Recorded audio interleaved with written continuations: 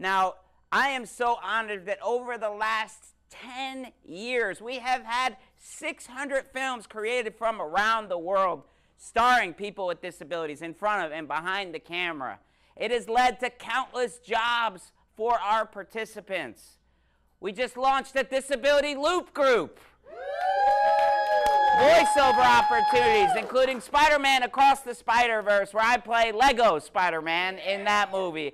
It is a small role, pun intended, in the movie. No, but it is truly amazing that the challenge is creating all these opportunities. So we have 2 rooms filled with people learning about this year's challenge. Today, we are going to get an opportunity to listen to judges about what they're looking for. So if you have questions, this is an interactive forum where you could ask me, you could listen to judges. So whether you're on the live stream, hit us up in the chat. If you have questions, maybe write them down or think about them or raise your hand, because we want to hear from you. We want this to be interactive. We want to answer your questions about registration, anything related to how you would find your crew, what kind of prizes you would get, what the rules are like. Can you work with SAG-AFTRA talent? Yes, you can work with SAG-AFTRA talent. Can you make a film? Yes. What if I can't find my crew? You can find it, all right? Ultimately, I've been very lucky. I've been a comedian and actor for over 20 years, but the majority of my work has been self-driven, with me writing, producing, creating my own content. Because look, I'm 3'10", and no one was going to write me in to play the gangster, so I had to buy my own pinstripe suit. Right? But ultimately, we have the ability to make our own content, to play the roles we want to play, to create this opportunity. And I'm so honored that so many participants, people with and without disabilities, have been able to do this through the Film Challenge. It's an opportunity where you make a film. And for those of you that are tuning into the live stream that are new to what the challenge is, step 1, you need to register. You need to go to disabilityfilmchallenge.com. It'll walk you through all those steps. It's going to walk you through how you register. It'll walk you through the timeline. Registration goes from now until April 1st. The challenge is April 2nd to April 7th. And during those 5 days, you will make a film based on our assigned genre, which we announced is buddy comedy. So it's a very fun assignment, but don't start filming yet, because you're not going to get the full assignment until the start of the challenge. That's where you're going to learn about the themes, the props, the locations that you have to incorporate into your film, so that we know that these films were done over the course of 5 days. Now, this today is an opportunity for you guys to, 1, meet each other, okay? We have talented filmmakers. You're going to hear from winners of the challenge, people that are amazing, talented, disabled creators. They're going to give you advice. They're going to give you tips on how they were able to put their films together. But again, if you're feeling overwhelmed at any time, just, you know, as David Zimmerman likes to say, take a deep breath, all right? Take a deep breath and just relax and know that the talent is out there. The industry is looking to bring people with disabilities in. So again, I 11 years ago created the Disability Film Challenge because I wanted other people with disabilities to take their career in their own hands, to not talk about what they want to do and talk about, oh, I'd like to be a writer, actor, or director, editor. No, those days are done. We are going to be editors. We are going to be actors. We're going to be directors. We're going to be writers. And we're going to do it. And that's going to happen through the challenge. And year after year, we've had more and more films, more people getting the opportunity to take their careers in their own hands, to be seen by the industry. And it's happened more and more. And it happened that year 2 of the challenge in a big way when we came here to Performing Arts Studio West and had our first meetup event. And really, it's grown year after year. And then in 2017, I partnered with Easter Seals Southern California. It's now the Easter Seals Disability Film Challenge. And over 600 films. Wow. Again, now, many of you are thinking about this like, well, how am I going to get a team together? Go to your social media. say, I am registering, okay? I am making a film. When you take that first step and you register and you put it out there to your friends, your family, you email people, you put it on social media, you contact local schools, local people, people will want to help you take that first step, all right? But when you take that first step, you're going to allow yourself to be in that opportunity to get your film together. Now, if you're an actor, you know, sometimes you're going to end up on another team, but that could be the opportunity for you to write. Real quick, because I want to bring on in a minute the founder and the executive director of Performing Arts Studio West, John Piezas, in a minute to come up here and talk about the amazing work that is done here at Performing Arts Studio West. But I want to talk real quick about the prizes for this year. I know we're talking all about, well, oh yeah, we should make a film. But I want to talk about the prizes for a second, because this year we have the best prize package we've ever offered, all right? We have Dell Technologies computers, Adobe Creative Cloud. We have $2,000 cash grants that are going to go to each individual winner of our 6 categories. We have mentor meetings with studio executives. That's right, all the studios, all the networks are a part of this. And for the first time ever, the winners of our Best Film, Best Director, Best Writer, Best Editor, and our Best Actor award, those films will each receive $15,000 production grants, so that they can continue to develop these winning films into TV shows, into feature films, and bring it to the next level. And beyond that, we have also opened it up so all past Film Challenge films, all 600 films, can submit the films that they already made and tell us what they would do with their project to turn it into a feature film or TV show, and they could be eligible for a $15,000 production grant. So the opportunities are out there. This is an opportunity. When I come right back after talking to John, I want to hear from questions from the audience that you may have. But first, I have to give a huge thank you again to David Zimmerman, Meet the Biz, and Performing Arts Studio West. Thank you, Performing Arts Studio West, all the staff, all the teachers, all the participants that have welcomed me since the beginning. I'm bringing the man, the myth, the founder, executive director, John Piezas, up here. Just a gigolo, everywhere I go. Hey, well, listen, we are super stoked to have Nick and everybody from the Easter Seals Disability Film Challenge here with us today.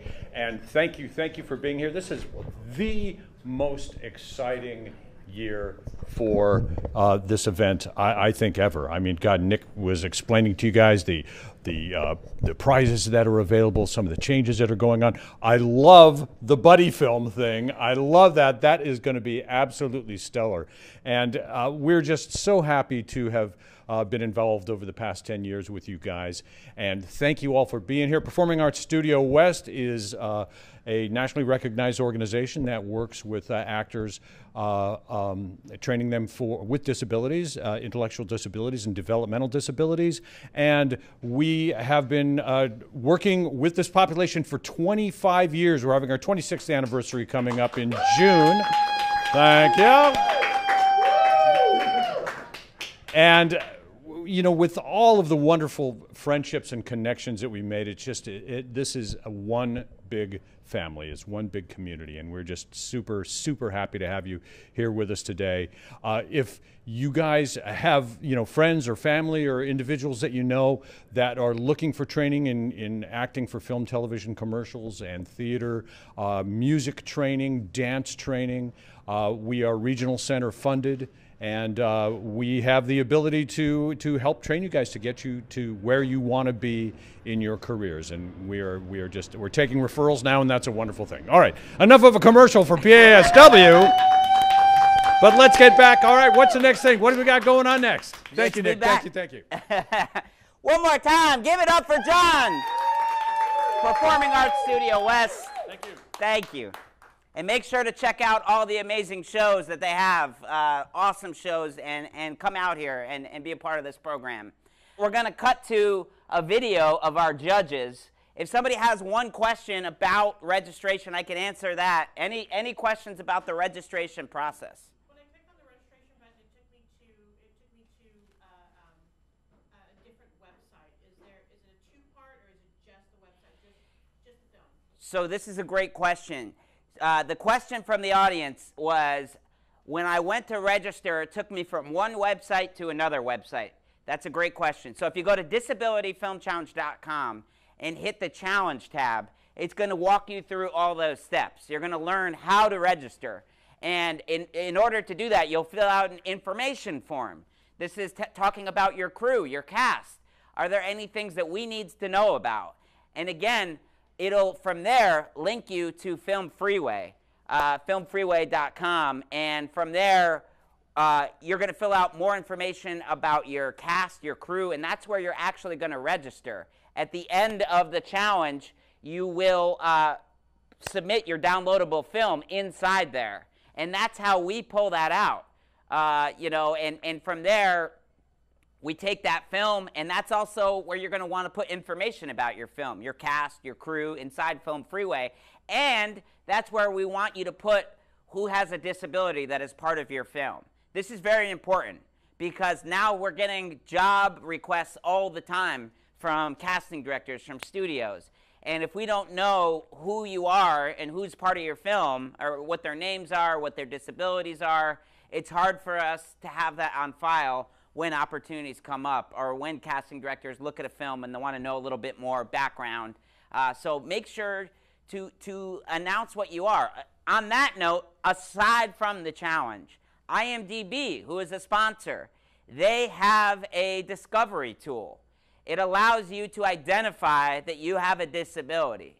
Now, a huge thing that I always think is very important is we need to self-identify that we have a disability.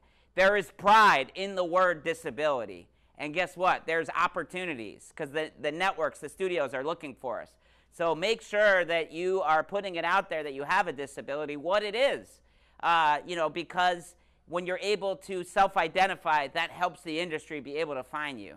But in terms of the registration process, disabilityfilmchallenge.com will walk you through all those steps of how you register, the dates, the timeline, and to complete the registration process, you will do that through filmfreeway.com.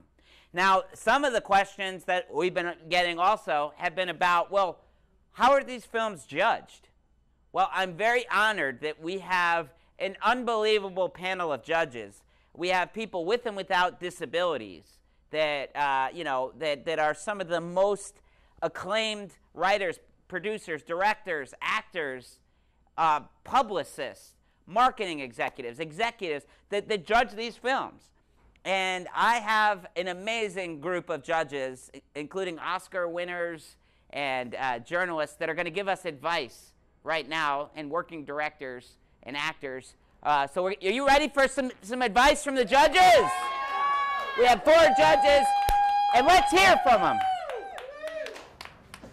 I'm a judge for the Disability Film Challenge. Hi, I'm Jane Gold, and I'm one of the judges for the Easter Seals Disability Film Challenge. This is Mark O'Malley from the Disability Film Challenge. I'm one of the judges. I am Jim Lebrecht, and I'm one of the judges of the Easter Seals Disability Film Challenge.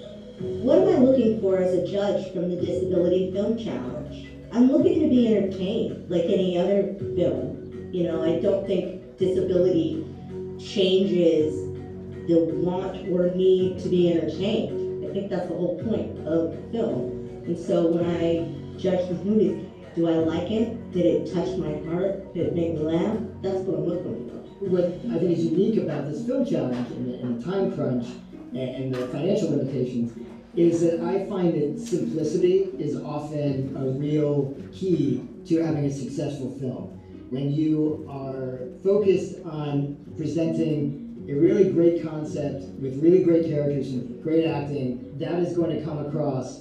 Instead of trying to do, Mission Impossible 12, it's sometimes easier to get one really smart, good idea across and execute it very well. And then I always like it when something surprises me. I'm looking for something that really stands out, something that really feels unique. I look for performances that make me go like this. And what I'm doing is I'm holding my hands to my lips and going, oh my gosh, I can't believe what I'm witnessing. I'm looking for something that makes me laugh. I'm looking for something that really makes me think. And I'm looking for things that I want to say, hold on, you gotta watch this. Hope that helps you. I'm looking at everything, but primarily is the film entertaining Does somebody have a cheat? and believable?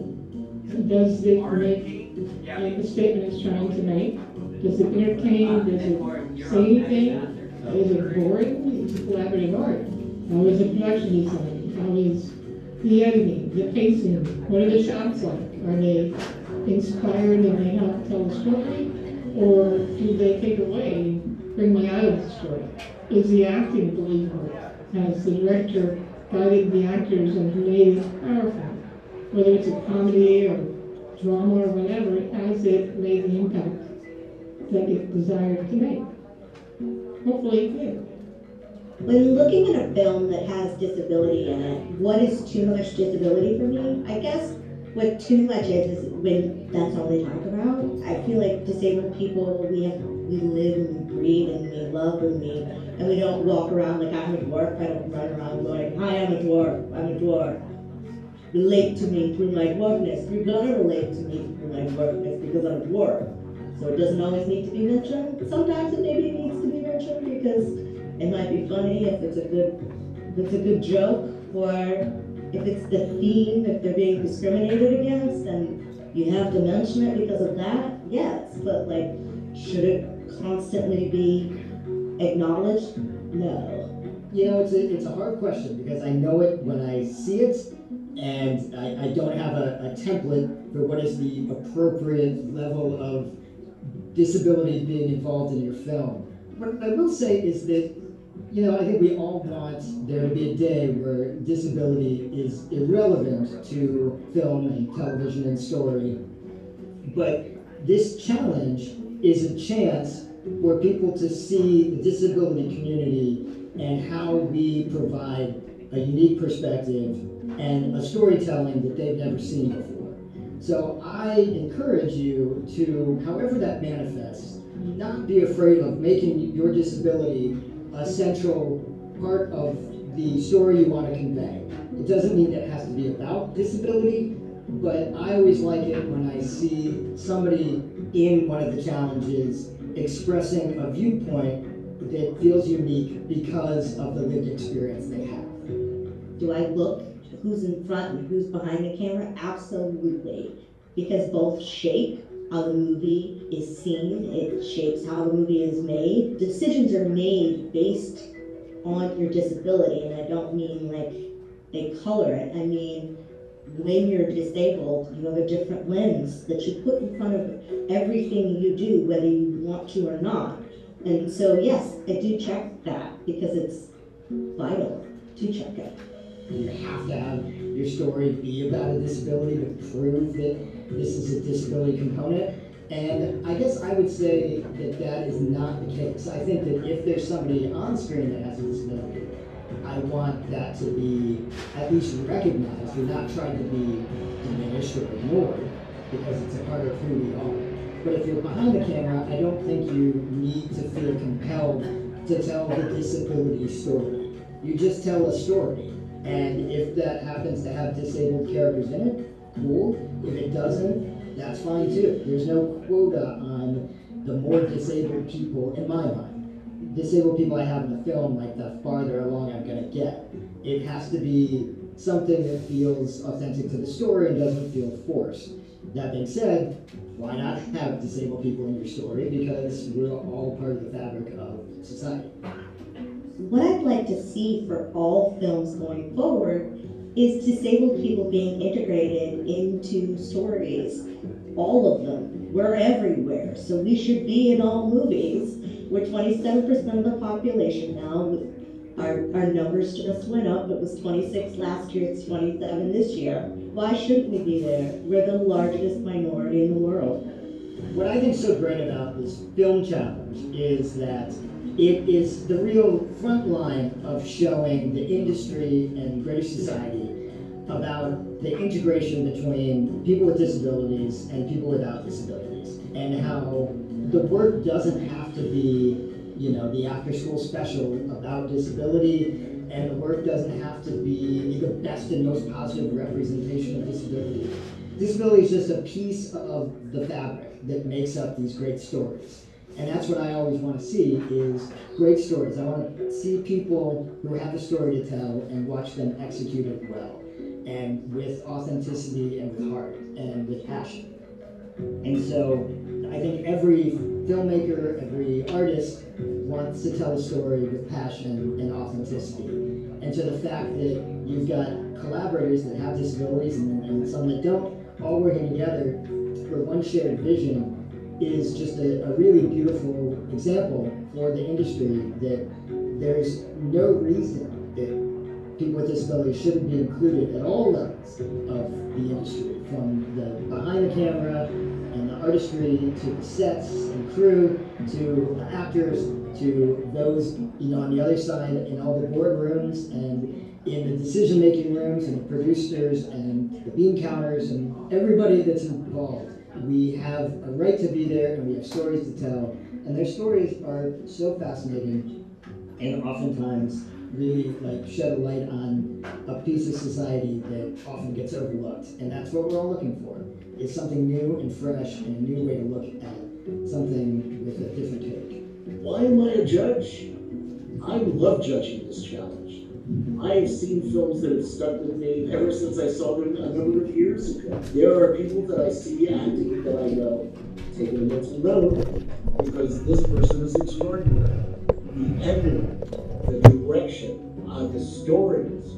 We have so many unique ways of looking at the world. And this film challenge really brings out the best in our community. And the fact of the matter is that it doesn't stay within our community.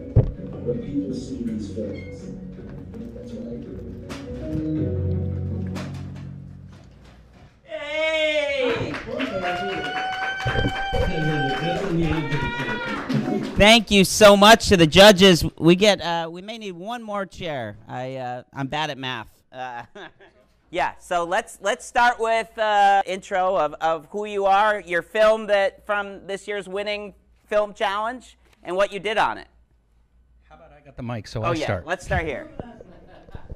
My name is Corey Reeder. I'm writer-director of Smash or Pass, starring Josie Scott, that was in last year's competition and was nominated for Best Director, Best Film, Best Editor, and Best Actress. We're going a little out of order here with different films, but...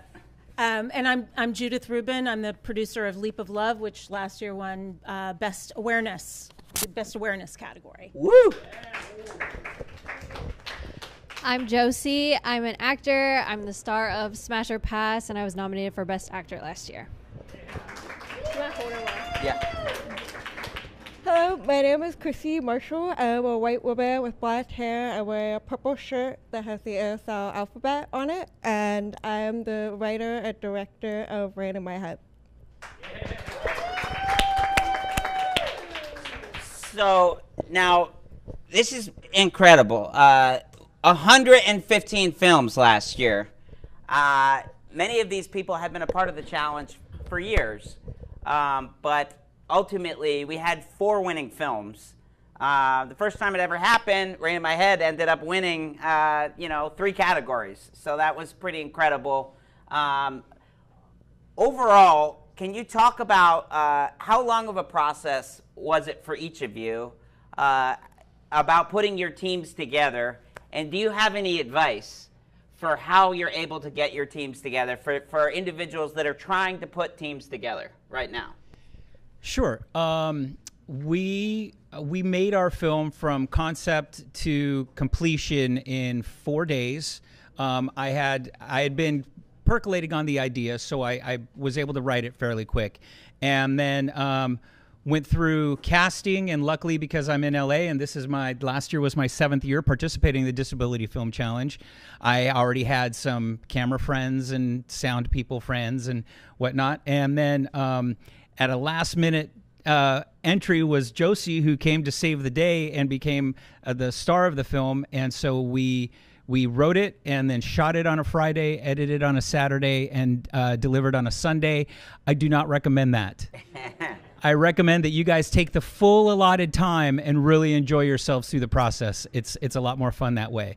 As far as Nick's question into how to reach out to people, there's resources on Facebook. I would get to your Instagram stories and place calls for, like, I'm looking for an actor with a certain disability, or I'm just looking for actors, or I'm looking for a cinematographer, I'm looking for an editor. Put it out there and start making phone calls. I know it can be scary and I know it can be strange because you're calling or maybe meeting up with strangers and hoping that they're going to give something to you that's going to change your life. And some people are going to say no, and that's okay. But people are going to say yes, and you will grow amazing people around you, like I'm sure all of us will share in that experience of saying. And in the end, you'll have a great movie that represents your artistic aesthetic and moves the disability needle forward to where it needs to be in the inclusion of all media. And well said. Well said.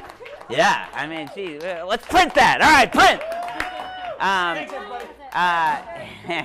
So, I guess, and we'll go to you after, but I think since we're talking about this film, we should go to you first, Josie. Now, talk about this process. One, because this is going to end up happening as an actor. Some actors are going to get cast almost the night before, or very short turnaround where they're getting this opportunity. And one thing to point out that I haven't really said, these films are shared by the Casting Society of America worldwide, and that is why every year people get hired time after time. And if you're like, well, I don't know, I don't want to be seen like this, or the casting directors, the industry knows that you're not getting the same amount of time as a normal film process or TV process. So they keep that in mind. But with that being said, as somebody who has been in a lot of TV shows, you're also getting your scripts a lot of times the day before, the night before, in TV shows. So that part of it is very much the same. But can you talk about what was that process like, getting cast, coming on board, and then having it be something where you ended up being nominated for Best Actor?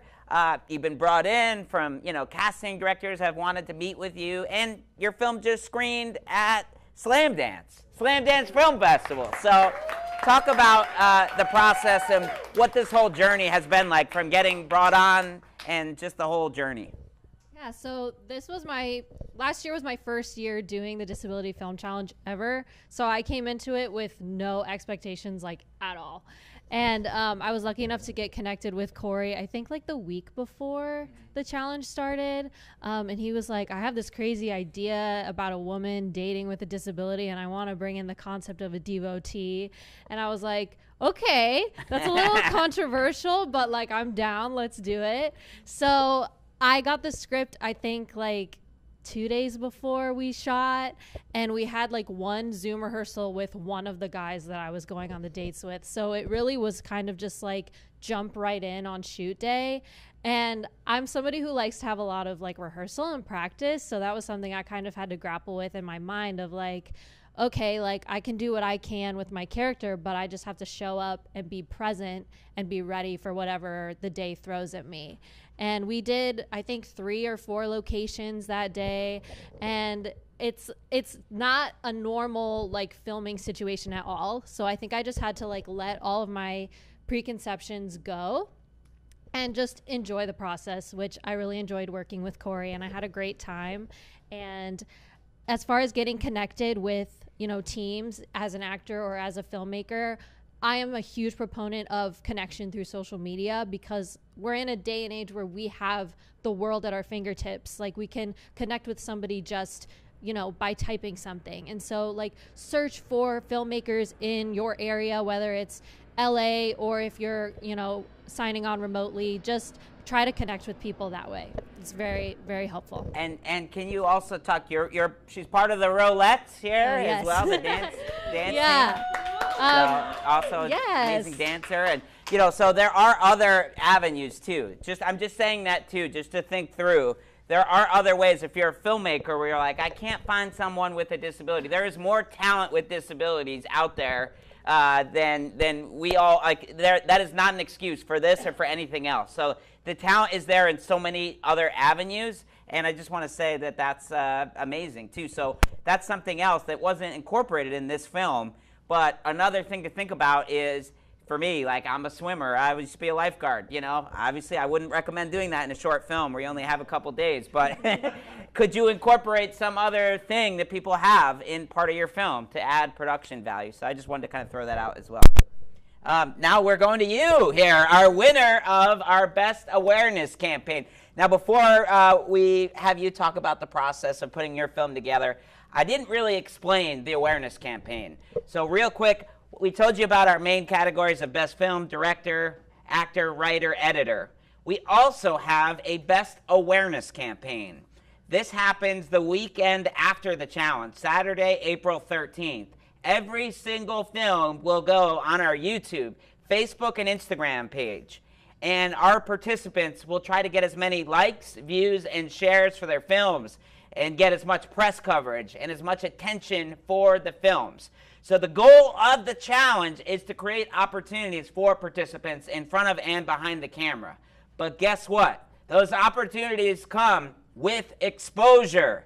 If the world doesn't see us, they don't know how to find us. So the awareness campaign is where we end up getting all the jobs every year. So this is an opportunity to showcase your work. As artists, we don't want to share. I've been doing comedy 22 years. I never share my stand-up online. I'm like, I'll share it in a little bit. Well, with the challenge, you have the opportunity because it forces you to put your film live.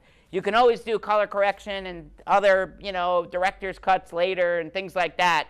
But this is an opportunity for you to put your work out there. And we've had thousands of views. And we've had people that have gone on to really get jobs because of the awareness campaign. And with that being said, we have the winner of the awareness campaign right here. Can you talk about that process and putting together such a great cast and crew and how you were able to get so many people to share your films?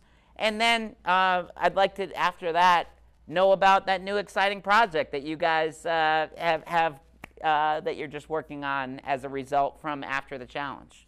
Sure.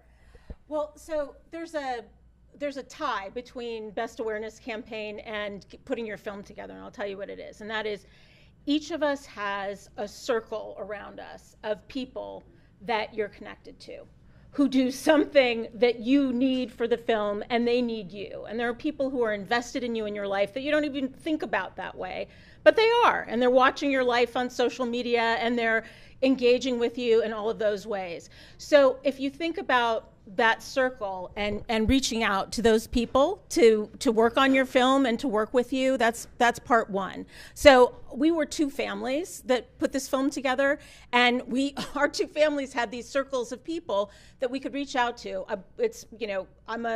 I'm an old stage mom of an actor with a disability, so I've been around Video Village for a long time.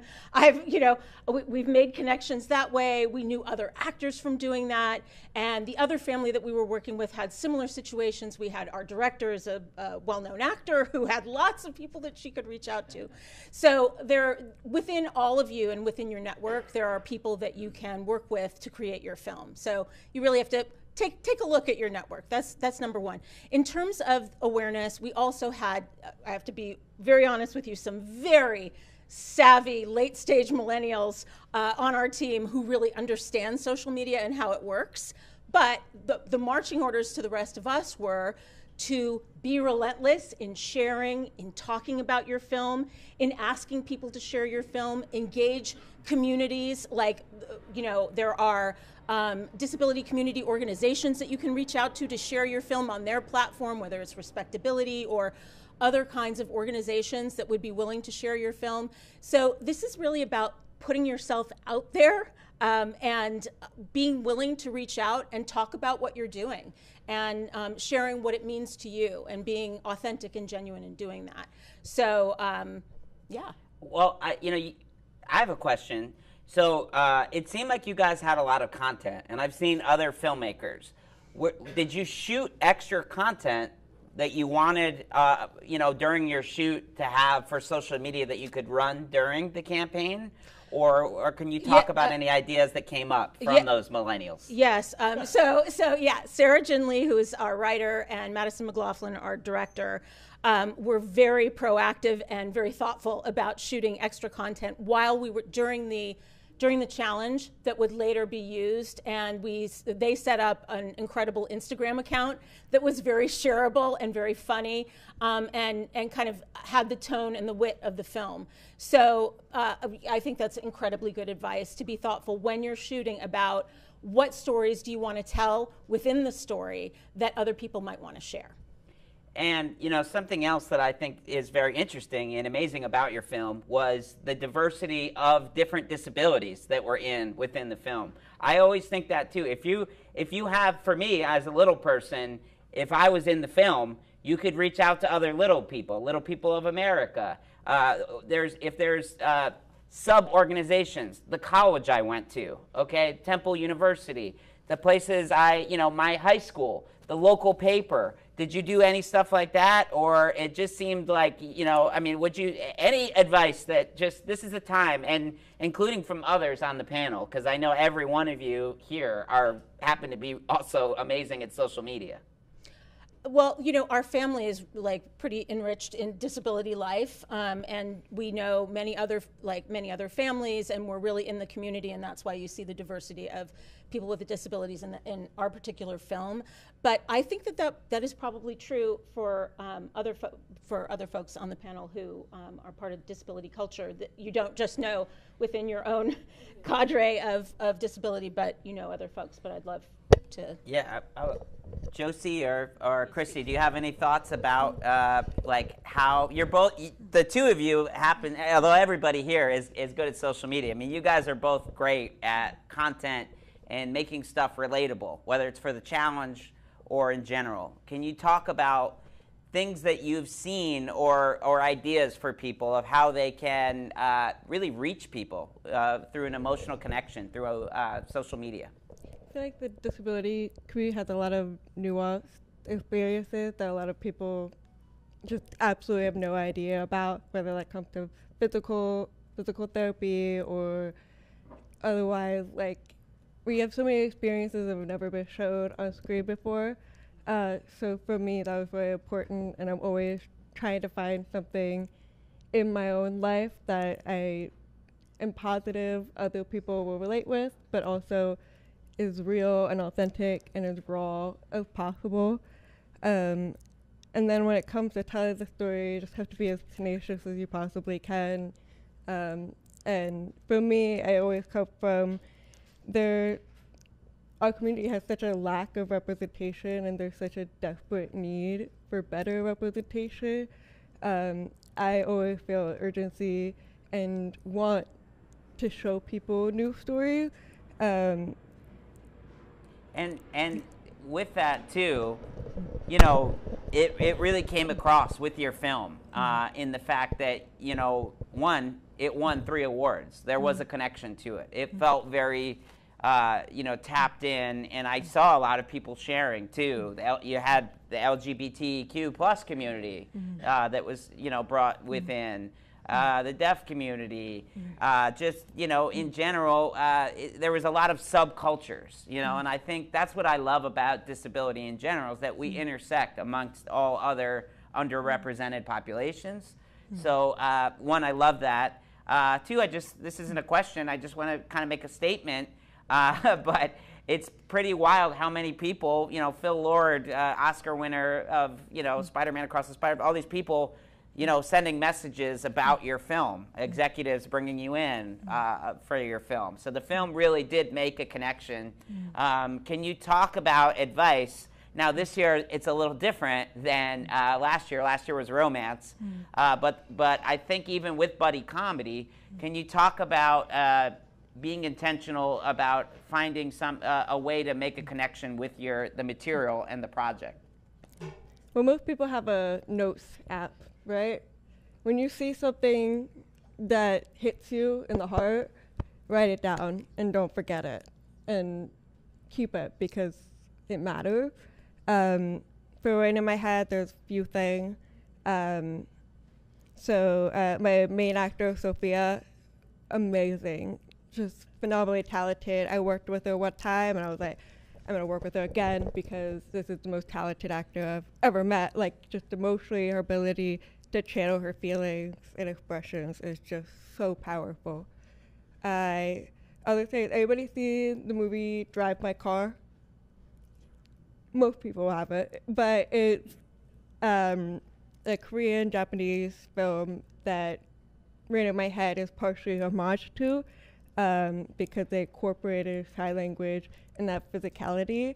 And I knew with my growing up with less access to language, I wanted to focus on the beauty of language, and how they did it told me it was just a perfect way to do it. And then I'll also mention there's probably four more minutes of writing that didn't go into the final cut. I had to listen to other people's feedback to tell me, not everybody needs to hear your full story of nuanced details. Like, you only need the important part. And as an artist, it was really hard for me to be like, I have to delete this, but this explains why, like, my parents didn't learn sign language or things like that. But ultimately, it's really important to listen to other people around you and take their feedback, if it's good feedback, not all feedback. But that's very important too to think about. This is great advice for people, because again, at the end of the day, you have 5 days. So we all want to film, countless shots and all this coverage, and we want to film 10 pages and these long, setups and all these different things. Well, guess what? You have to edit this.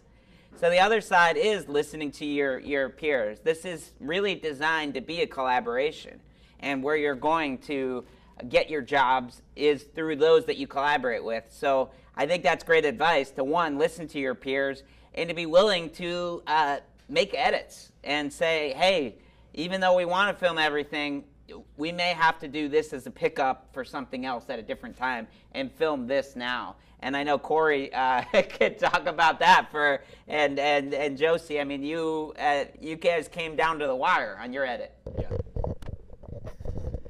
Yeah. To Chrissy's point, we call it killing your darlings, when there's the things that you just don't want to let go of as a creative, but you have to, either to fit in the timeline, because this is only a 5-minute movie, or even though it means it's important to us, maybe truly it's not important to the overall story. And what you're trying to deliver is a good story. And if you film too much, if your script is too long, I am notorious for having ambitious scripts that are 6 or 7 pages. The rule of thumb is that 1 page of script equals 1 minute of screen time. So if you have a 7-page script, that should be a 7-page or 7-minute movie. But the film challenge is only 5 minutes. So set your goals appropriately. And here's the best advice I could give on that is, the simplest way to write a story is make sure you have a good beginning, a good middle, and a good end. So you introduce your characters, you introduce the problem, you have them face the problem, and then you have the end, the solution, the wrap-up, or the tag. So we have a buddy comedy this year is the challenge. So you need to introduce your buddies. You need to introduce whatever your buddies are going to face that either makes them buddies or pulls them apart. And then you're going to have to bring them back together or have them achieve something together in the end. It's a very simple structure, and what you can do within that, the possibilities are infinite. But set your goals appropriately. 5 pages. And to the production aspects that Nick was mentioning, I would say this. You don't need big movie cameras. You don't need huge crews and all these sorts of things. I know a lot of people out there, this might be your very first movie. You can shoot a movie on this. There's a cinema mode in iPhones. I don't know if they have them on Samsungs, but you can make your movie look really cool with this. Like Josie mentioned, and Nick did too, our film got to screen at the Slamdance Film Festival this year. up in Park City at the same time as the Sundance Film Festival is going on. And us being able to go to that festival, we saw a whole bunch of different movies. And I saw some movies that look like they were shot on a flip phone in these festivals. Sometimes it doesn't matter how your film looks or how great your cinematography is. What matters is a good story. So my rule is always make it good on the page, because if you have a really good written script, even if it's a little too long like Chrissy's or like I tend to do, you can always edit it out in post-production. But just be mindful of your goals and you'll have a great film, hopefully. So we are almost at time, and I'm going to bring Diane Elizabeth Jordan up to set up, because during the break with live stream audience, we want you to come back in an hour to learn from amazing creatives with disabilities that are going to give further advice. I want to just... any last bits of advice, and tell us what's next for each of you.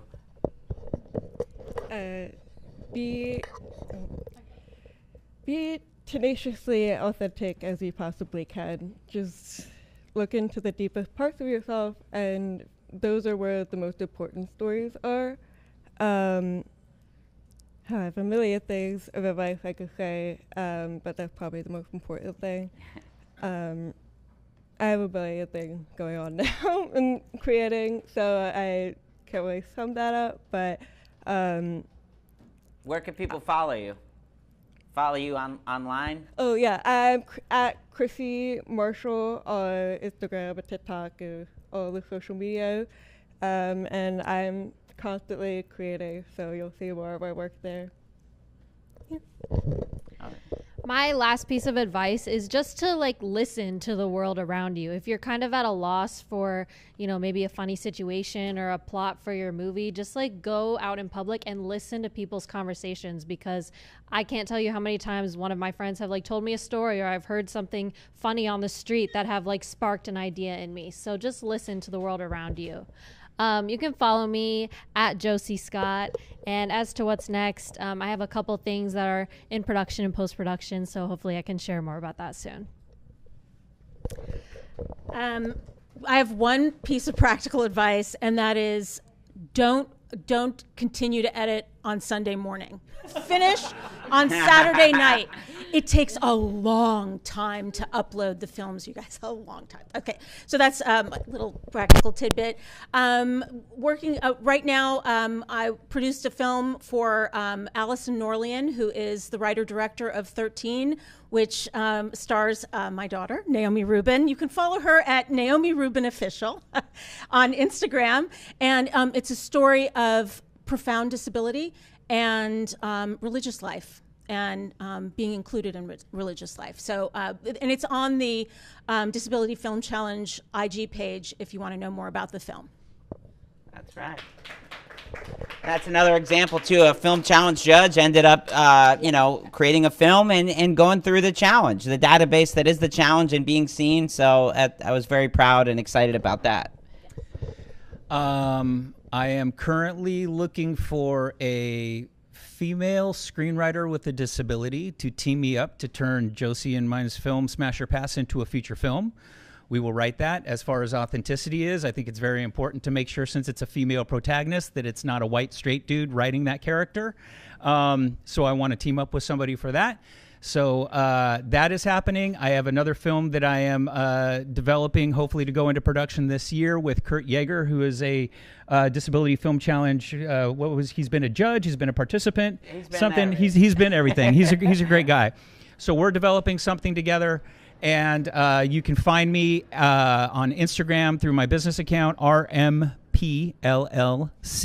That is for Renaissance Man Productions, my company. And I'm on the Facebooks. I'm on the Twitters. Just look for Corey Reeder, or you can reach out to me, CoreyReeder.com. And I will say this. If you want to shoot me an email, if you find me, I'm not participating this year, but I'm happy to help. So shoot me a message, and I'll gab your ear off. There we go. Really quick. This year, the conversation is buddy comedy. Disability inherently makes people uncomfortable. So please, personally, I'm just really hoping people are telling the jokes that everyone is scared to laugh at and have fun with it. There's so many options in such a world that's ready for that. So, yeah. That is a great segue. And Diana, why don't you come up here as we're talking about that? But this is something that's very important to discuss. Comedy should be in the same discussion with disability. You should not be afraid to include, come on up, Diana. Diana Elizabeth Jordan! Winner of 2016 Best Actor. She was nominated for Best Director, and she was a part of Smash or Pass, the cast here. So, that is very important to not get scared to go there with comedy, but authentically. Okay, so that's the other part of it. Include somebody with a disability, you know, in that writing process. Be a part of it, but to go there through comedy. Now, for me, where can you find me? At Nick Novicki and at Disability Film Challenge. And if you want to see a group photo that we're all going to take together, because those of you that know me know I like to have a nice full photo of everybody, go to at Disability Film Challenge. That's where you're going to find today's group photo. But before we watch these films, and if you have questions, send them to us. We'll answer those questions. Diana, why don't you set up what we're about to see? Hello, everybody here. Hello, everyone online. I am Diana Elizabeth Jordan. As Nick said, I had the pleasure of being Best Actor. In 2016, I was nominated for Best Director in 2018, I believe. And this is just a great organization. And Nick is one of the most supportive people I know. And being a part of this, I got a new friend last year in Josie. I had a wonderful friend named Corey, and it's just a great organization. But I'm not here for that. I'm here to introduce the winning films from last year, where it was romance and so many great films. And these are the 4 films we're going to see. Rain in My Head, directed by the wonderful Christy Marshall up here. We're going to see Smash or Pass, starring Josie Scott and directed by Corey Reeder. And I think there's someone else in that movie. I don't know. That's what I heard. We're going to see Unlucky in Love, which directed by Katrina Rubin Stevens. And we're going to see Leap of Love, which was directed by Madison McLaughlin. So guys, I've seen all these films. I know you're going to love them as much as I do. Those of you who are online, we're going to stop streaming for a bit, but you can go to the Eat to See It Challenge YouTube channel and look at the films. We're going to break for lunch after that, and then we'll be back at 12:30 with the second half of our day. So thank you. Enjoy some films. We have no popcorn, but have a lot of fun, all right? And Diana is going to be moderating that second panel. So again, right now we're gonna stop the live stream. Go to disabilityfilmchallenge.com. Watch those winning films on your own. We'll be watching them. We'll be taking a group photo. So also go to Disability Film Challenge, Instagram, Facebook, Twitter to see that group photo. All right, let's get some love to everybody that you've seen up here and for these winning films. So growing up, I could feel lonely in a hearing community with my identities, So TV really was my friend. When I watched TV, I didn't see any representation though. So I would see like one deaf person on TV, and when that happened, I'd feel so inspired, and I just want to see more of that. So that's what I have been trying to see in TV as the years have gone on, and that's what I want to do as a filmmaker.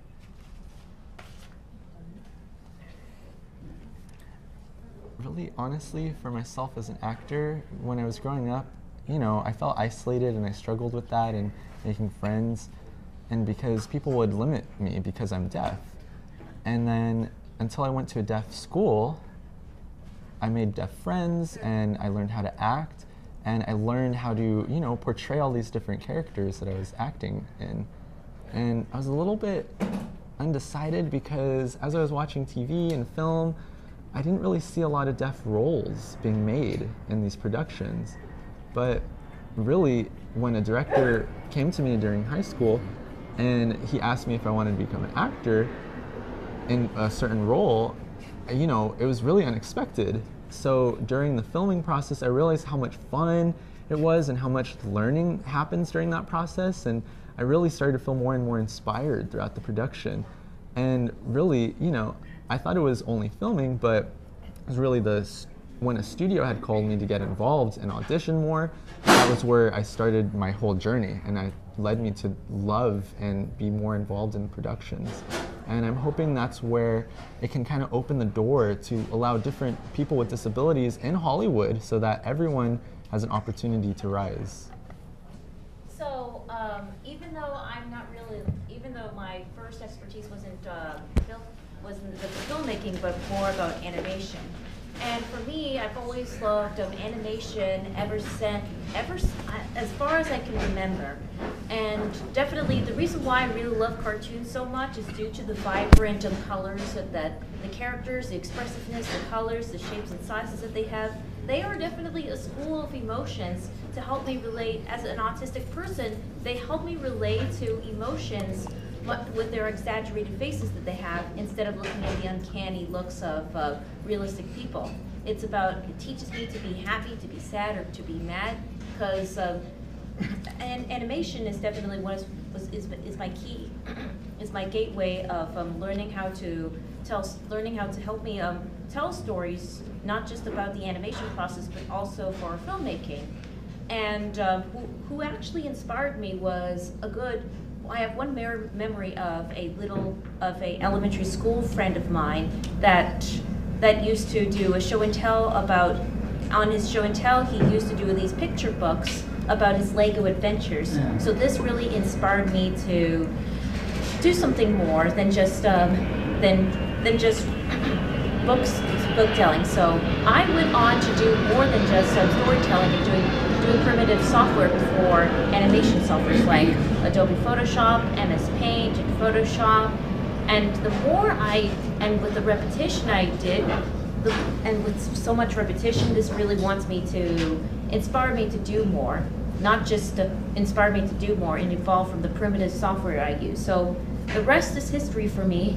And what really drove me to become like an animation filmmaker is because people on the autism spectrum have been not being represented very much, whether in live action or animation. And that's why I get the help. That's why I started my company, D-Animation Entertainment, when I was 14 years old, by helping, educating, elevating, empowering people, neurodiversities, and other disabilities, how to turn their passion in animation into a career. But besides, animation is not just about drawing things. There's many different types of fields of animation. There's writers, there's voice actors, there's editors, musicians, any field that can suit. Animation can go hand to hand with filmmaking. What inspired me to be creative? I mean, I feel like I came out just a kid, you know, a neurodivergent brain, always sort of preoccupied with art and colors and textures. I was really early on drawn to film. By the time I was 7 years old, I was watching horror movies and I knew I wanted to make film. I didn't know exactly what I wanted to do, but I just knew like I have to be there. I have to be one of those people behind the camera, because that just seems like a fun thing to do every day as your job. I can't believe they get paid to do that. And so I just, you know, since I could, I had a camera in my hand. I started with photography, and then I gradually transitioned to video, and I've always been most comfortable behind the camera. And you know, a big reason why documentary was so imperative and why so much of my work takes place in documentary is because there's just not enough stories that represent the people whose communities I come from authentically. And the repercussions of that are real. they have real financial implications and social implications for people within my communities and other people outside of my communities. So it's really important that me as a cinematographer hold that lens and capture that beauty and that importance so that that can emanate out into other communities and we can actually take up the space that we should be. Me? So I've always been similar to Danny and Nazreen and some of my other fellow panelists. Like, I've wanted to be in this business since I was a kid. And I grew up in Massachusetts and I didn't have any ties to this business. And so, you know, Steven Spielberg was an inspiration for me, like watching E.T. as a kid and how emotionally effective that movie was. I didn't understand why I wanted to do it. I just knew that I needed to find this business or really be a part of it. So when I was 10, my uncle gave me a VHS camcorder, and I just started making little things with my cousin, with my friends, and with my dad. And so just kind of learning visual storytelling. And then I would volunteer at my local cable access studio and learn how to edit when it was like reel to reel and tape to tape. It shows you my age. But you know, it really wasn't until film school when I realized, like, oh wait, I can actually do more with my storytelling abilities. And at that point, it was just for entertainment purposes. I was like, I just want to make a movie. I didn't know how important it could be to make a film. And it really wasn't until the Disability Film Challenge in 2018 when I joined for the first time, and I realized through my team, we ended up winning Best Film in that year. Danny Gomez, who's here as well, it was his first competition as well. That was the film that we met on. And I learned, I just heard him. But you know, something that I learned through that process, because I'm able-bodied, but I've been surrounded by disability my whole life in my family. My dad and his whole side has been hard of hearing. My cousin is neurodiverse. And so, but that was just the fabric of my life. It wasn't something that I felt any sort of activism for advocacy. It wasn't anything that I ever did anything with other than lived within my family. When I did the film challenge and we won, I was thrust into this position of being on panels and learning statistics and how horrible the employment statistics are. And Nazreen touched on this a little bit too, that, you know, 25%, as I'm sure many here know, 25% of the population has a disability, whether it's unseen or seen. Out of that, around 3%, I know it's been creeping up slightly, around 3% are employed in the entertainment industry, especially on screen.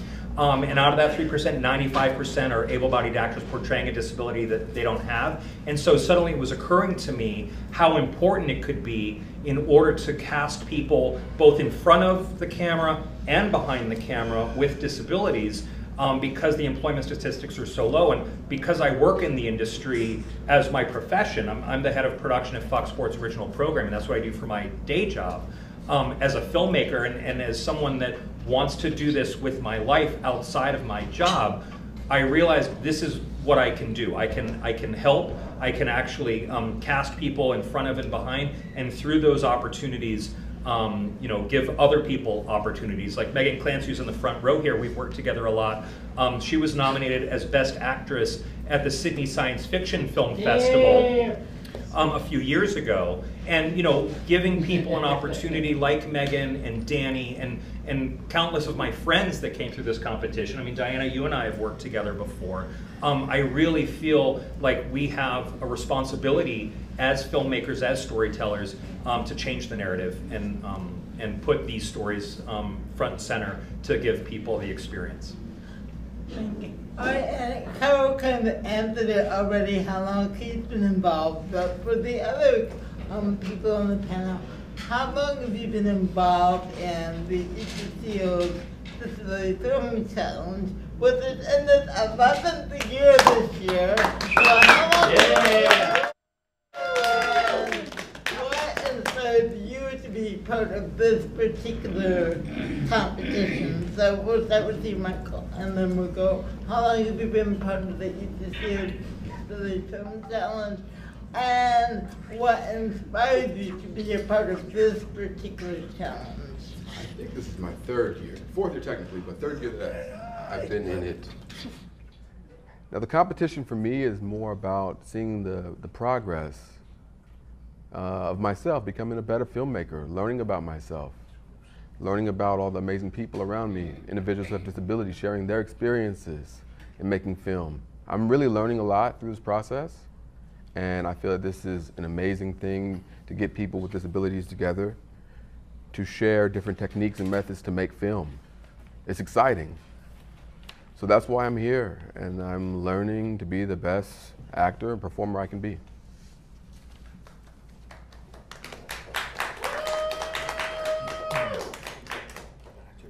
For me, last year was my first time, and this year will probably be my second time, really. So I'm new to this, and really, you know, I was kind of off the track for a minute, but now I'm back here, and this year wanting to, you know, show up as my second time here. So last year, same as Brian, we had a film called, for the Disability Film Challenge, we had our film, and it was really a project that they called me to audition for. So when I showed up, I went through it, and they started filming this week. They let me know it was so fast, everything was going by. And I wanted them to explain to me what it meant, really, the whole challenge, and it was really to represent people with disabilities who have talent and skill, and I've never seen that before. And so I really just found out about it last year. Even though it's the 11th year. And really, it was amazing to see how many people with disabilities who are so talented in all these different fields regarding film and production. And really, I'm hoping, you know, this year it will be our second year participating. So I have been part of the Easter Seals Disability Film Challenge for the past 4 years, with first starting with our Animated Minds in 2020, the Home Office, which won for Best Editor in 2021, followed by the other film called Supernatural Supreme, and then Star-Crossed Destinies. What's so amazing about the Easter Seals Disability Film Challenge is the experience. It's really about the friendships and the experiences when you get to know the person who is, you not only get to know their strengths and weaknesses, but also the friendships that you build throughout the 5-day challenge. And I really enjoyed that. And plus, after winning for Best Editing, this has opened so many doors for many people. This, not just for me, but everybody that gets these opportunities like this. And whenever winning is an icing on the cake, but the biggest benefit about the film challenge is the experience and things that you've learned. I've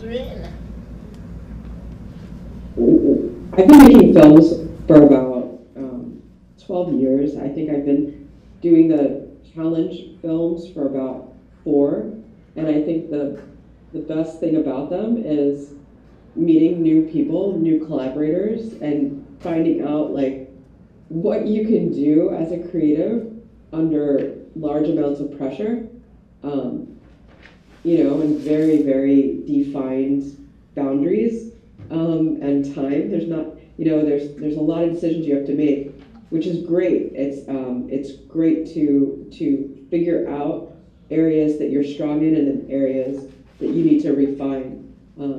But my favorite part about it is meeting people who can, even under stress, can keep calm and still enjoy the process of filmmaking.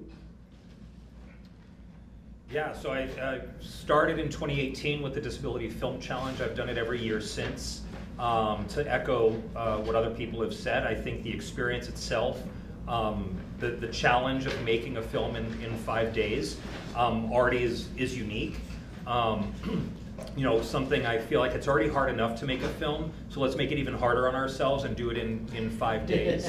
But I think the expectation is, and I've competed in other film challenges as well, the expectation is films are not going to be good that are made in that amount of time. And I think proof time and time again through Disability Film Challenge can show you that films can be made that are of very good quality. And I know, at least from my personal experience, and I know from other filmmakers who've competed, these films don't just live within the competition. Yeah, they get made for the competition, But once they're made, those films go all over the world. They've been in other film festivals, and they get seen by a much wider audience.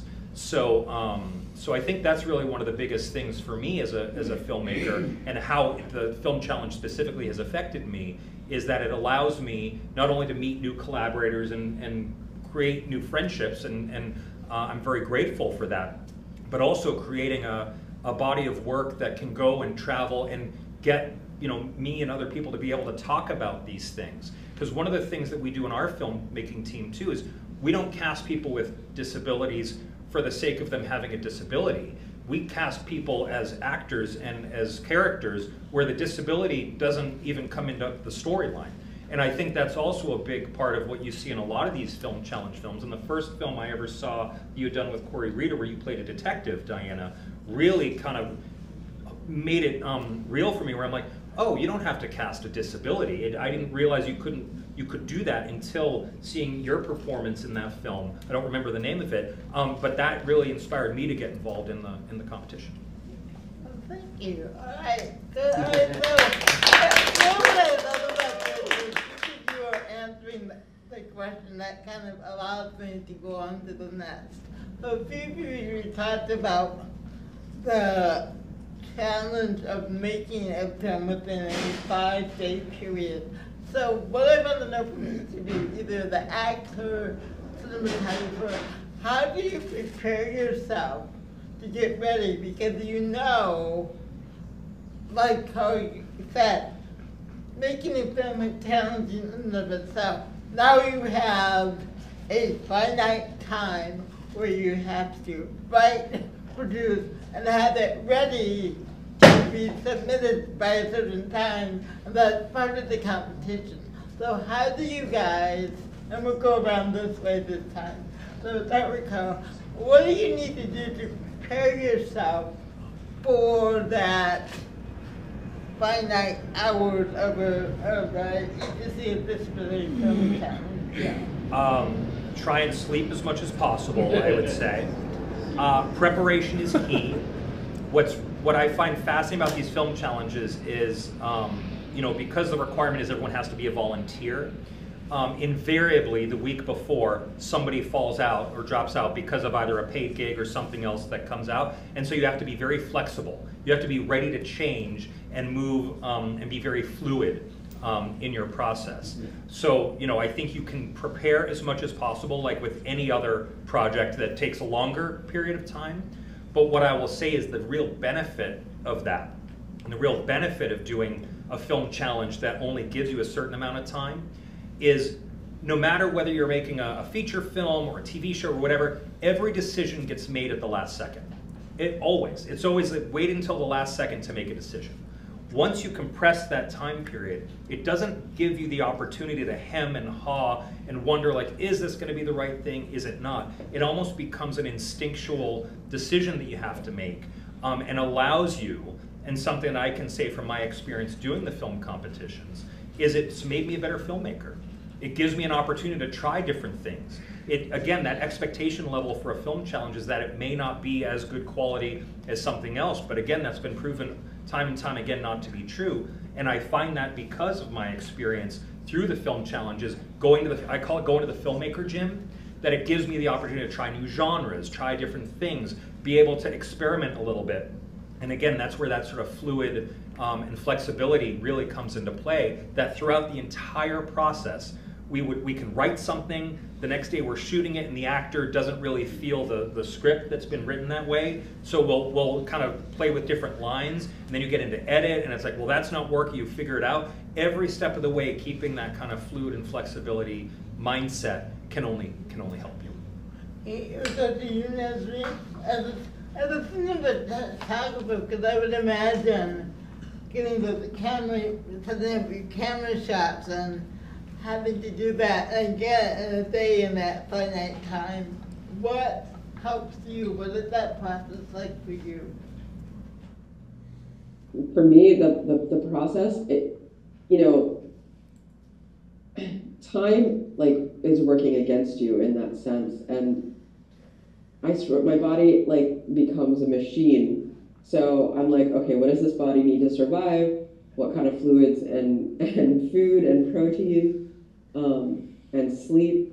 And what I try to do is bond with folks as much as possible before the filming actually begins. Because you're not making this film alone. You're making this film as a collective organism. And the more that we can be on the same page before filming starts, the better. So that when filming starts, we all just become this like gear that's in continuous motion until we can get it done. Let me ask you, for you, because you collaborate so much with the director, what is a good thing that you need from your director that helps you as far as, you know, what can they say that really helps you as a cinematographer because you don't have a lot of pre-production time? The best thing that helps me move and quickly is referencing films that we both seen and like a certain shot, or going for a certain particular like texture or color or feeling. That really helps me move more quickly. Great, thank you. And Dan, it's you as an editor and filmmaker. How do you, again, pardon me, work in a film where you have that period of time? Well, it's not just about the entire editing process, but the entire production process as a whole. So what we do as to add what the previous panelists would say, I would say definitely plan ahead.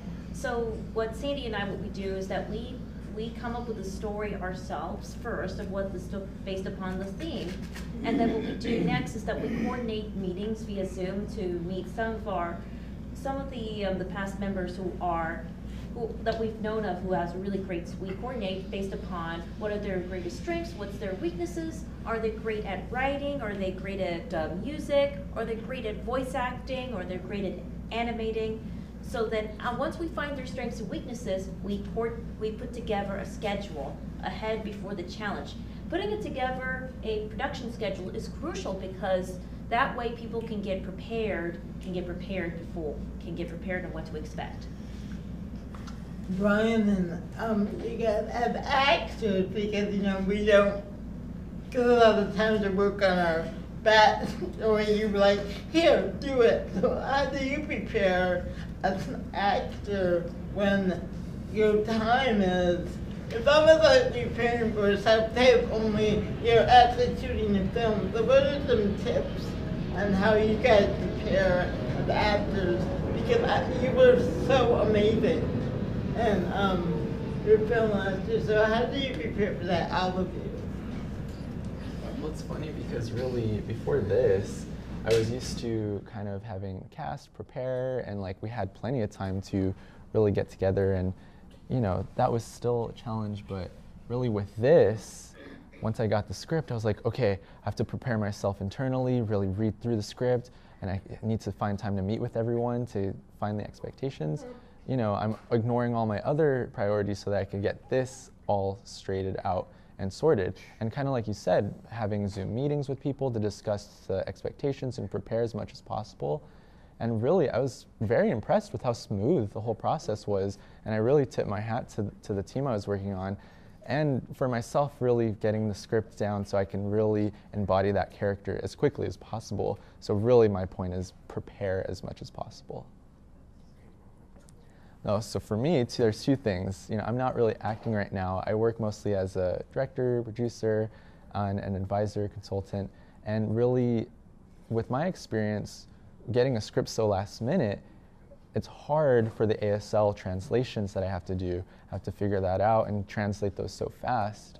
And really, it's not easy to, translate from English to ASL that quickly. And, as a manager and producer, it's kind of like what everyone else is saying, making sure everything's in order, but the additional challenge is the location expectation.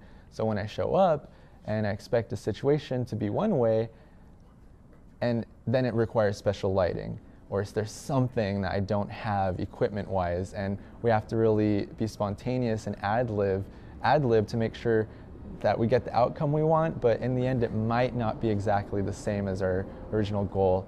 So making sure we always have backup lighting, that is a very important thing to have. That is key. Yeah, one challenge for me is that I don't have a team often. It's just me. I'm the director, or maybe we have one other person who's the director. It's just the two of us, and we're making a film. And so it's like, what the fuck, you know? You have to accept it or not. That's it. And so things happen, you know.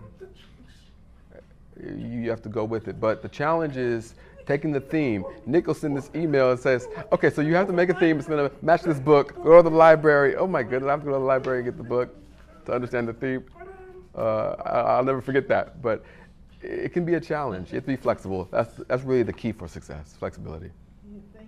So, again, we get, and we spoke to it a little bit, but I want to kind of take a deeper dive. We know it's a very finite field time, super time. So what are the difficulties, not only the difficulties, pardon me, but how do you take care of yourself? Because in order to work, we need to, what are the self-care things you need to do throughout the process so you can, you know, go 48 hours without sleep, or not being spoke about making sure everybody's nourished, but if you can speak a little bit more to that, of what you each individually do for your self-care so that you can get through this time period. We'll start with you, Carl. Sure. So I used to do film challenges without any sleep, and I realized quite quickly, A, that was not very healthy, and B, I might actually die if I don't take care of myself. And so as I've gotten more into doing the film challenges, I've realized I have to get sleep. I have to get at least a few hours that first night. So I'll stay up writing, or I'll make sure there is a writer on the project so that I'm not staying up all night, so that then the next day I'm actually a functional director and not, you know, I mean I'm still, as my actors can attest and my crew, I'm still not 100% with it because I'm pretty tired. But that's also the benefit of surrounding yourself with a great team. So I would definitely say that's number one. Staying hydrated, Nazreen mentioned this, staying hydrated, making sure I have food and fuel, that's really important. And I think that's also part of being a part of a team and having other people support you in that. I'll often have a production manager type or a producer person that's there on the day making sure lunch is being ordered and that it's being ordered on time, so I don't have to worry about that. That I have like a 5-hour energy waiting for me at any moment, because if I start nodding off and it's in the middle of a production, you know, in the middle of a shoot, that's not helpful to anybody. Sometimes, and this has happened on other shoots too, I'll take a production nap, right? It's like I need 15 minutes, I need 20 minutes. They're getting set up for another shot in the other room. We've already discussed it through all of our discussions, and I need to do that for my own sake. So that's a huge part of it. And then I think from a preparatory standpoint, in terms of conversations or having Zoom meetings or having conversations where I'm talking to people, being able to explain what I need and what needs to happen, being able to communicate that is a huge part of that, because then I am able to take care of myself and not feel like I am the one and only person that can make this happen. I have to trust that the other people that are a part of the team are going to be doing what we've all agreed to, so that that sort of organism in gear that Nazreen mentioned is operating functionally. Because otherwise, if it goes off the rails, like, you may not get the product that you want. And I do want to just quickly mention one thing about what I mentioned before about that flexibility. The first year when Danny and I did Checkmate, we ran out of daylight. We ran out of daylight for a scene that was supposed to be continuous. And I did not have a solution, right? There was no solution in my brain. We ended up shooting daylight in one scene, the next scene was in pure darkness, and it was not going to make any sense whatsoever. And it was only on the drive home, and it's again because I had gotten sleep, I had gotten food, that I was able to actually think about a solution that became a joke. It became a joke that ended up playing in the film, that it was like a 3 hours later title card, so that it actually made sense. But if you're able to kind of get your brain into that way so you can stay flexible by keeping yourself fueled in the appropriate way. it gives you the opportunity to come up with solutions like that. Nazreen, do you want to add any more? I just really eloquently, do you want to add any more? I mean, everything that was just said is so critical. Knowing what your limits are, it can be easy because our culture as Americans is to, like, you know, work until you drop, or you know, give it everything you've got, but then you have to go back the next day, and if you don't have anything left, that's going to be an issue. So being able to say, okay, I have about 2 hours left of brain power, or I have about 30 minutes left until my body's going to drop. So being able to be sort of like a mathematician and be like, where am I going to use this energy? I have a finite amount of energy each day, each hour, until my body needs fuel or water. These are things that you need to function, and the film can't function if you're not functioning. So yeah, my best tools on set are not anything metal. Surprisingly, it's food. It's the right food, because that food is fueling you, and you're the creative output. So that's fueling the film. About what you need to do yourself for self-care when you're working on a film challenge. Well, sorry, you cut out. She's just asking me how I take care of myself while filmmaking. Well, when it comes to filmmaking, there's a difference between filmmaking when you're doing it in person and the difference between film when you're doing it remotely.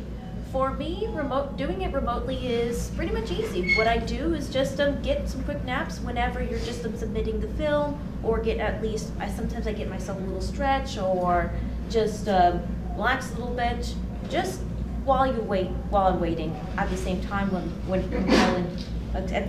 the film is like exporting or uploading, it would be great to do some breaks in between. Brian?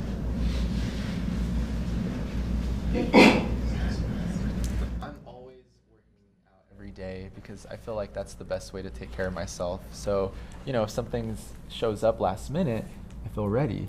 And like you were saying, diet is so important. Taking your vitamins is important. Making sure your body is well taken care of.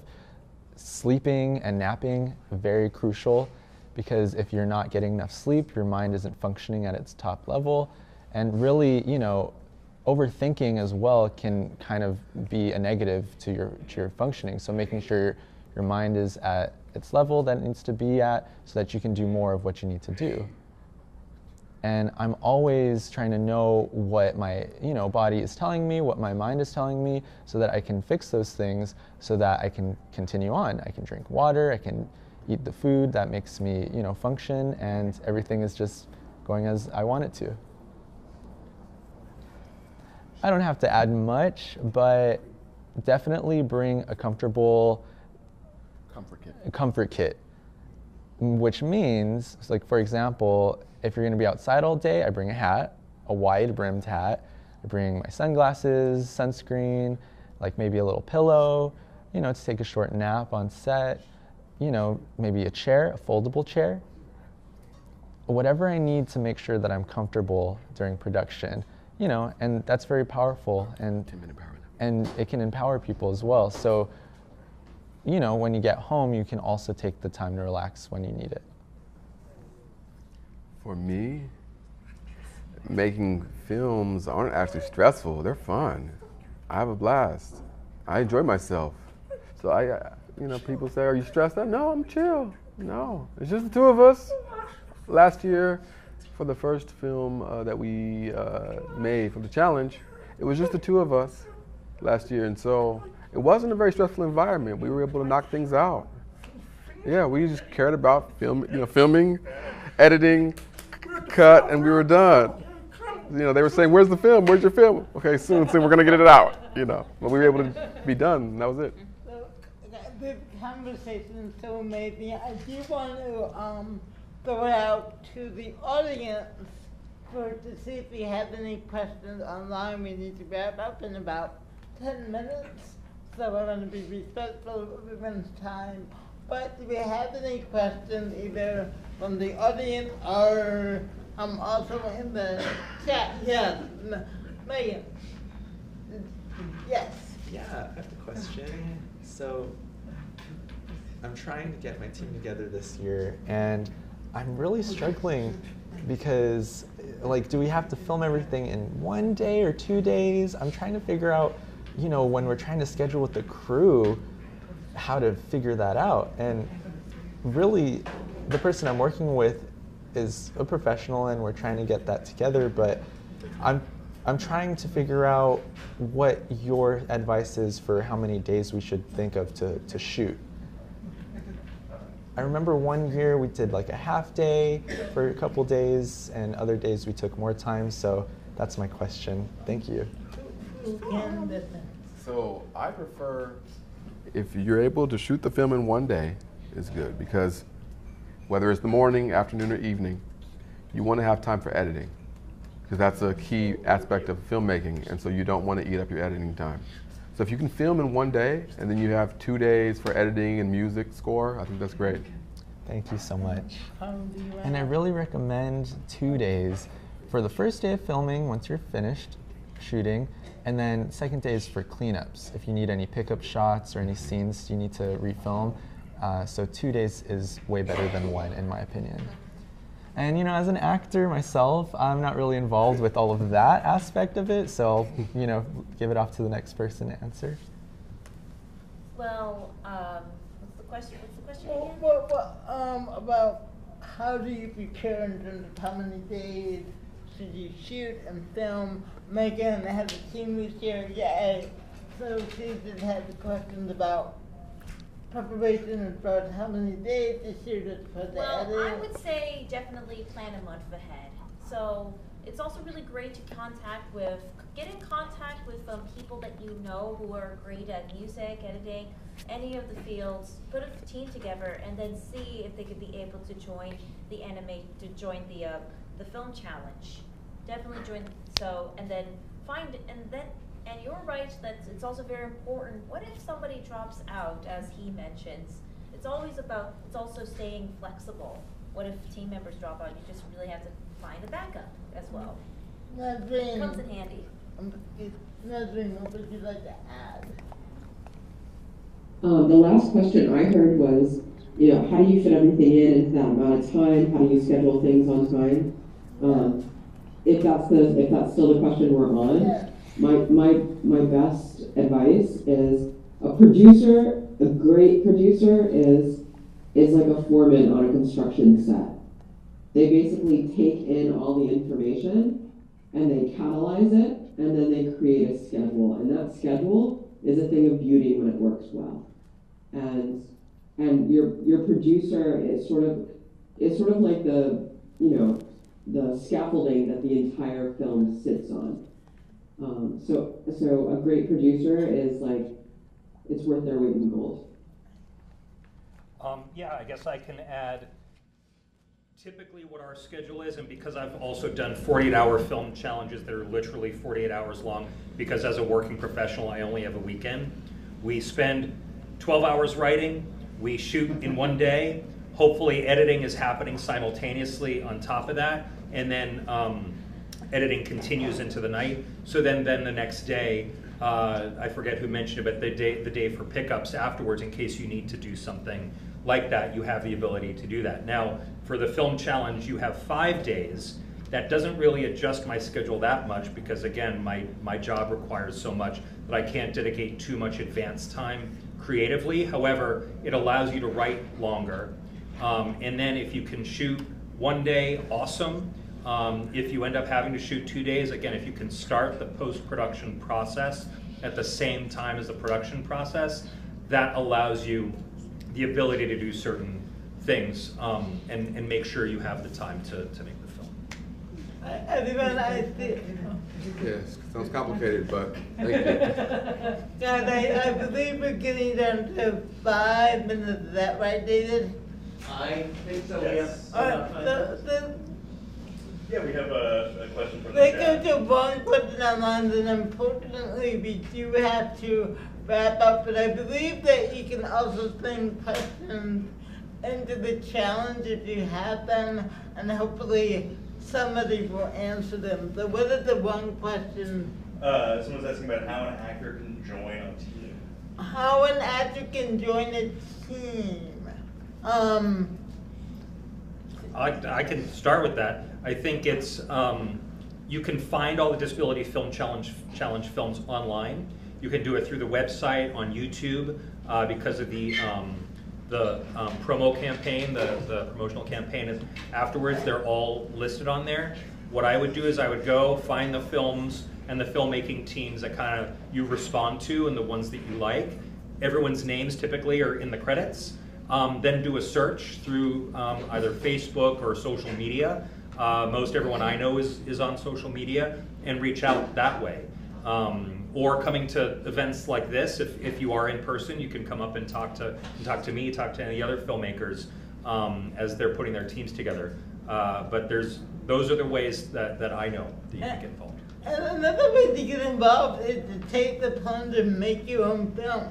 I mean, build a team. If you're an actor, have someone who can be your DP. Again, it's not always about having the best, most award-winning film. Is making a film. So if you have a story idea for a ready picture, talk to your friend and do it yourself. I mean, again, it's the experience, and the way you gain your experience is to take that plunge and do it, and then do it again. But I would say that to actors, if you, again, are you in class with someone where, hey, I want to do the challenge, will you be a part of my film?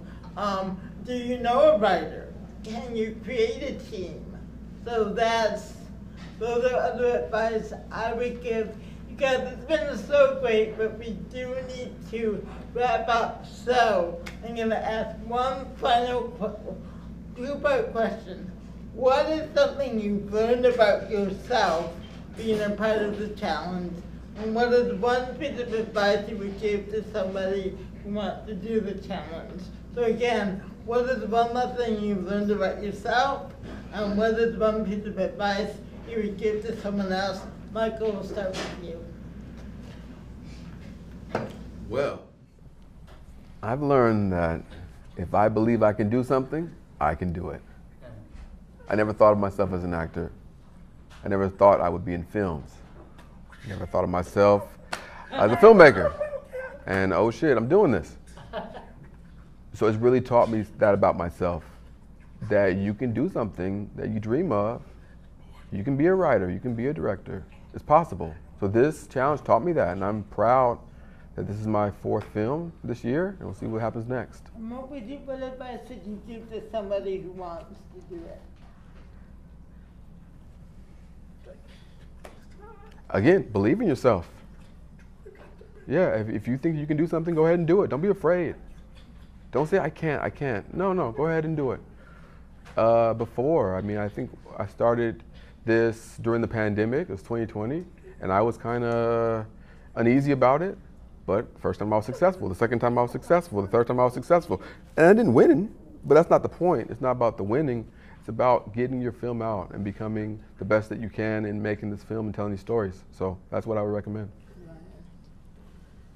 Well, let's see. Something I've learned is working on time management and making sure you have the ability to do the film in 5 days. Scheduling, things will overlap. Certain events will overlap, and plan ahead, just like everyone's been saying. Start now, honestly. Don't wait until the actual day is scheduled to start. Making sure that your schedule, it's going to fluctuate, but making sure that you get as much in order as possible. So time management is my biggest piece of advice. And really, I can't stress it enough, time management. And really setting up your team, start looking for your team, asking around, ask people, writers, if they know anyone, or if they can join your team. I'd suggest starting now as soon as possible. And don't be afraid to just do it, like everyone's been saying. Well, for me as an actor, my advice to give is, you never know what's going to happen last minute, what will come up so last minute. And so for me, and moving forward, you know, a couple days from now, something might show up, so I want to be prepared for that. So that could be a little thing or a big deal for you in the future, and I just say, again, do it. Don't be afraid. Don't worry if you are feeling anxious about it, just go for it. And really, if you do make mistakes, you can learn from it, and you can improve and do better as time goes on. And in the future, you'll just be a better version of yourself. So the advice I would say for anybody that wants to become a filmmaker, definitely get to know that it's about get your team together, get the right people on the bus that can help you like bring your film to life. And at the very end, I guarantee you, never be afraid to try. Never be afraid to try something new. Just try something new, and then and remember, it's not about winning. It's all about the experience.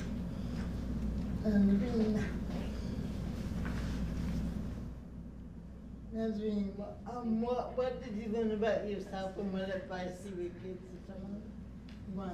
In the challenge, I learned that it's never a good idea to do more than 2 roles on one film.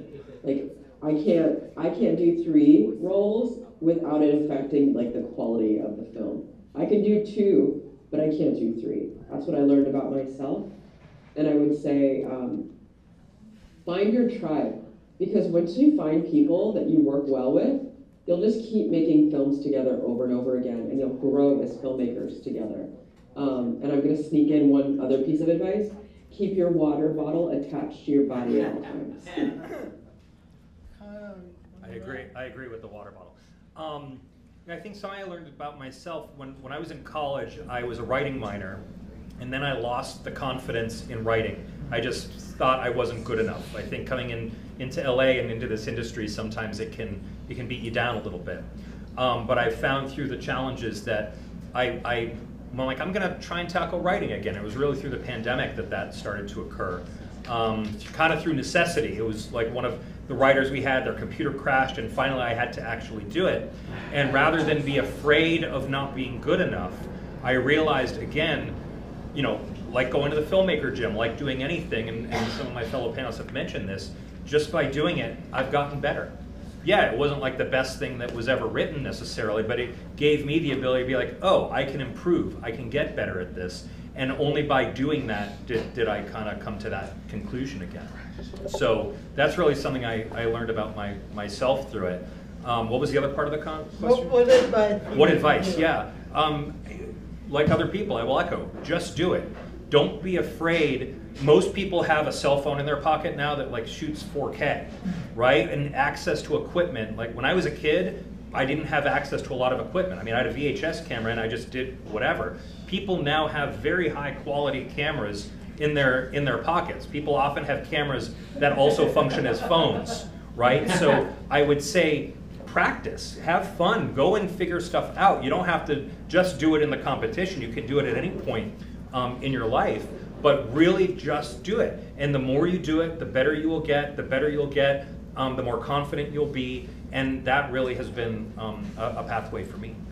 And I just want to say through this, I met Carl, and I've gotten to work with Carl, and we're working, can we say? Absolutely. We're working together this year on a film. Collaborating again. We're collaborating, so that is through my friendship. I've gotten so many friends. So guys, we're at time.